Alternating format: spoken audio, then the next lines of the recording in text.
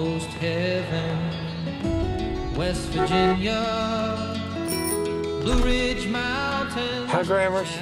What are you doing here?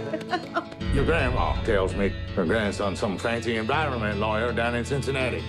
I am a corporate defense attorney. So? I defend chemical companies. Well, now you can defend me.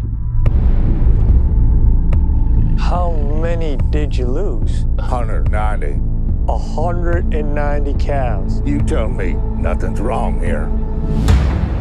It's a small matter for a family friend. Help a guy who needs it. The farmer or you? That's chemicals, I'm telling you. I'm seeing documents I don't understand. They're hiding something. That chemical. What if you drank it? Drank it? It's like saying, what if I swallowed a tire? What if whatever's killing those cows is in the drinking water?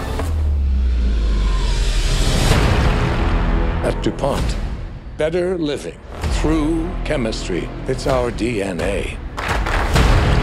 You need to tell me what in the hell's going on. DuPont is knowingly poisoning 70,000 local residents for the last 40 years. You knew, still you did nothing. You want to flush your career down the toilet for some cowhand? You want to take everything that you know and turn it against an iconic American company, like an informant. Isn't that right? Isn't that right? Isn't that right? Yes.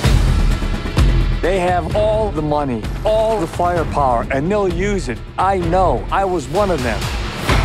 Our government is captive to DuPont. They're trying to force you to make me stop. He was willing to risk his job, his family, for a stranger who needed his help. The system is rigged. They want us to think it'll protect us. We protect us. We do.